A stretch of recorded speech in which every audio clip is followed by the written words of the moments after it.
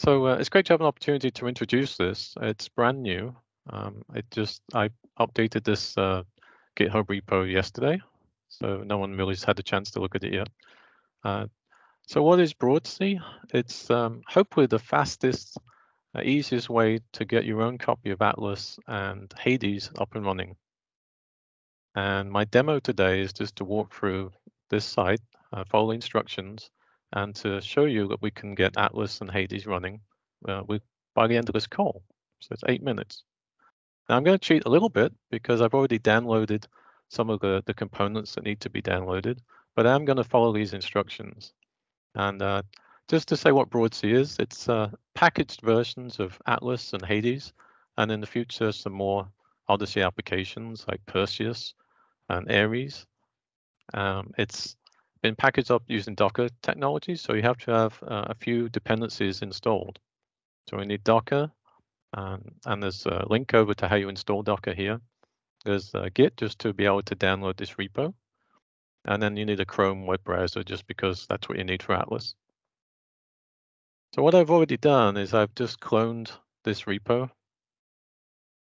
And then I'm going to go on to the next step, which is to do this wonderful magic command. And I'll just do an ls so you can see it. It's not too important what's in the terminal, so I'll just try and explain what I'm doing as I type it. But I'm just going to start up Broadsea. So I just have to do this docker compose -d.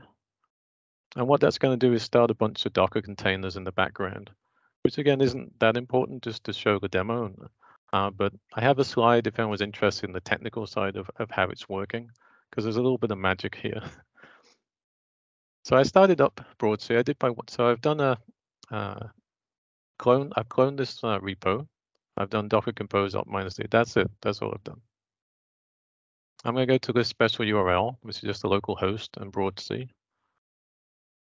And this is just a website. It's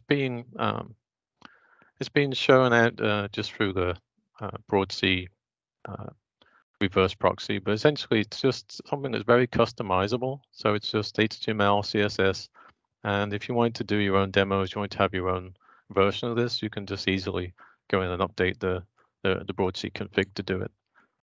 So I started up the containers with that one command, and now I have RStudio, so my pass to get into it. So in this container, this has the full Hades packages all installed, ready to go. So we just go down to packages here. I'll just show you some of them. So we've got cohort diagnostics, database connector, all those things are already installed. And it's also a persistent environment to be able to run packages and to do work. So if you make changes in this environment, in this file system, and you shut down all the containers and you bring it back up, everything that you change will be there. So it is really like having your own little Hades instance that you can work with. And it's good for demos. It's potentially good for running network studies and things like that. So that's Hades. And then I'm going to go over to Atlas. So again, I just did this one command, right? So to get this running. So Anna did a really nice demo. Everyone did great demos, but I just think it would be nice to show you that same Phoebe functionality using Broadsea. So we started up Atlas.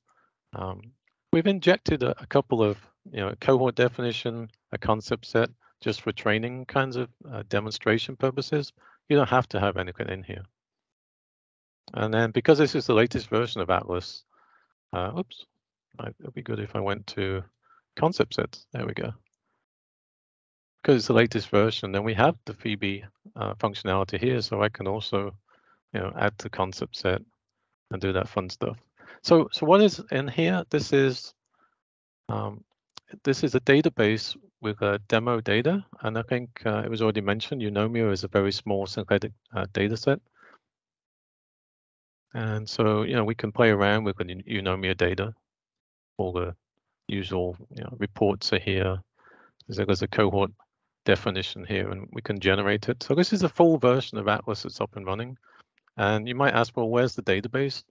So I created an Atlas DB Postgres container, and it has everything that Atlas needs to start up. It's all configured. And I also added this demo dataset, this Eunomia dataset. It's possible to point that same database, the source and the source daemon table to be specific, over to your own CDM. And then it eliminates the need to have a separate Postgres database of your own. So this Broadsea could be used not just for demos like I'm showing here, but potentially as part of your actual installation at your own site. So that's the quick demonstration. I'll just show us a little bit more functionality, but if you're familiar with Atlas, this is what it is. It's Atlas. We do plan to add some more applications going forward. So expect this list of applications to grow quite a lot over time.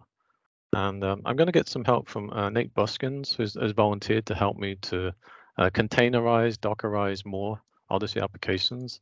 I also want to give a little shout out to Joris Bordorf, because he's really been great at sort of standardizing the Broadsea containers. And in fact, it was this final version of Broadsea 2.0 was based on a pull request that he submitted. So I'd just like to thank him for that.